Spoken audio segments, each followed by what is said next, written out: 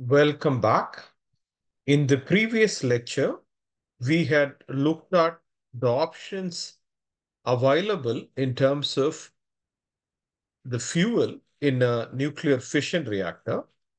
In this lecture, we will take up this important topic of neutron multiplication factor in a fission reactor.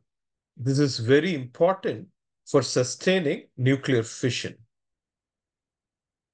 In a nuclear reactor, besides the fuel, there are many other components which determine the rate of the reaction, whether the reaction is sustainable, whether the reaction will increase or decrease. We will go into the role of other components in this series, but we will take up a particular aspect in, of neutron multiplication. By that, what we mean is that uh, the most important factor that determine the rate of reaction is the amount of neutron available in the system and of course the fuel. So the amount of neutron available depends upon a variety of factors. We will try to deconvolute these factors in this lecture.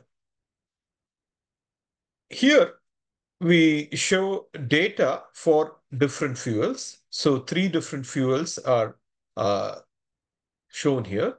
This is the most important fuel. This is also becoming more important. Um, this is also an important fuel, but not so readily available. Um, what we plot here is along the x-axis, we plot the neutron energy. Along the y-axis, we plot the number of neutrons released per absorbed neutron. When a fissile nucleus takes up one neutron, it releases more neutron than it consumes. So this is very critical for sustaining the chain reaction. As you can see, let's say when we are in thermal neutral neutron regime, all the three fuel produce more than the neutrons they consume. In some regime, it is close to, for example, in this energy, the number of neutrons generated decreases, but overall, we would like to be in a regime where we are generating more neutrons than what we are consuming. Not all neutrons are the same, and not all fissile or all nuclei are the same. So an important feature of U-235 is shown in this plot. Along the y-axis, we are plotting the fission cross-section. Along the x-axis, we are plotting the neutron energies. We have elaborated this in the previous lecture, so we'll quickly go over this. The main point here is U-235 has much greater cross-section, especially when we are using thermal neutrons.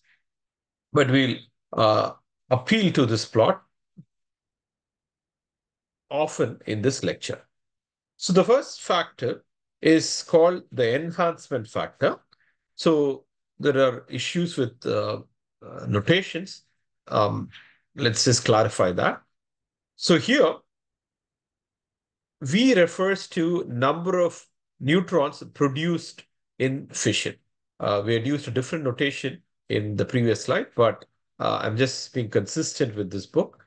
So this is usually more than one. So we are generating more neutrons than what we consume. But all neutrons that are present do not just go into fission.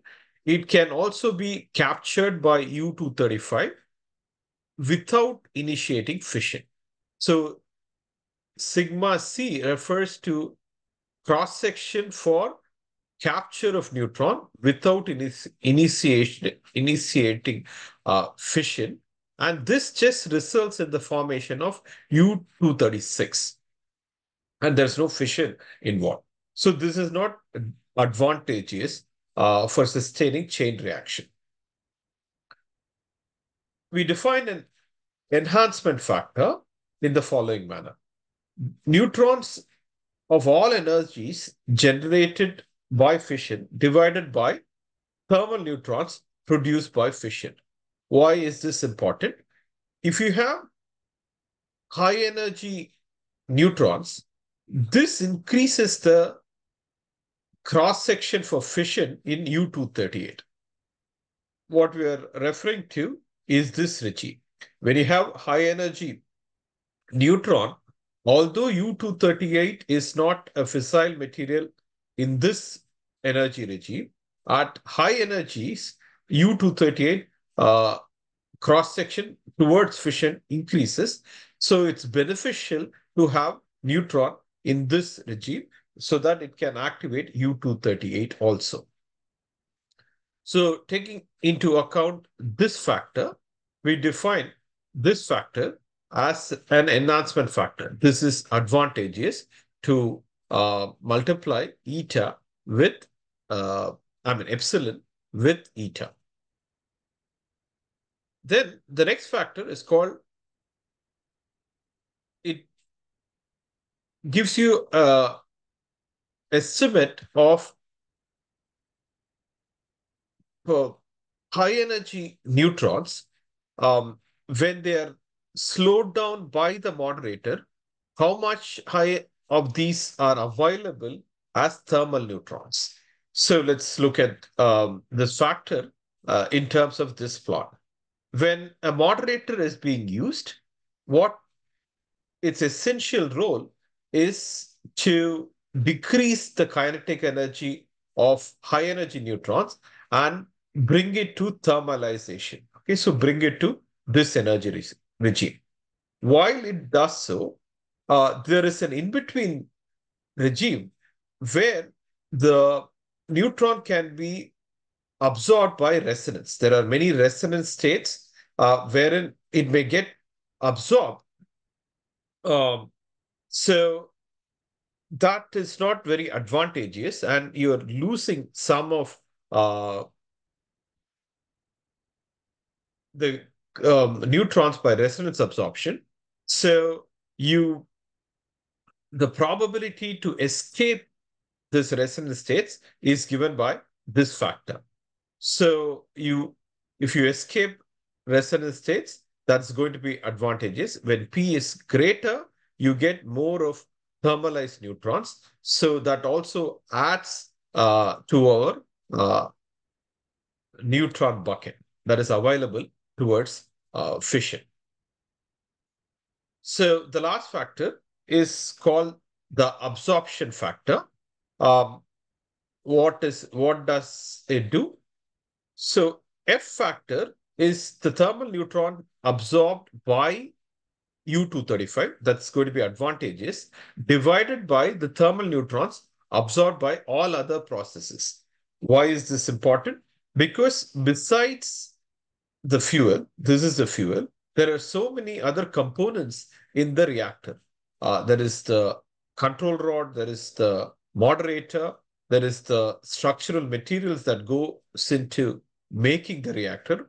All these can absorb neutron because neutron is neutral and it can easily penetrate into all these components. So what is going to be useful towards fission are the thermal neutrons absorbed by U-235 because in this regime, the fission cross-section is significant for U-235.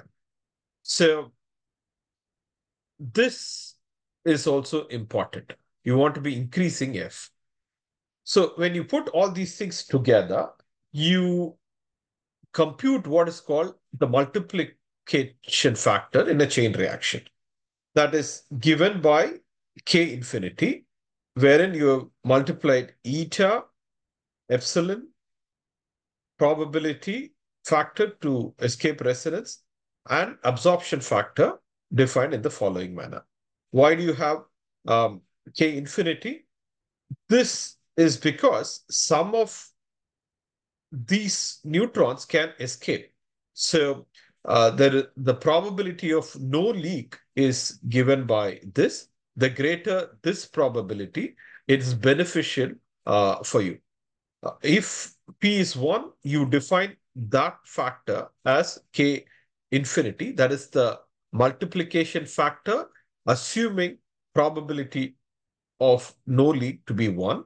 But it's usually there is some leakage. So this capital P is less than 1.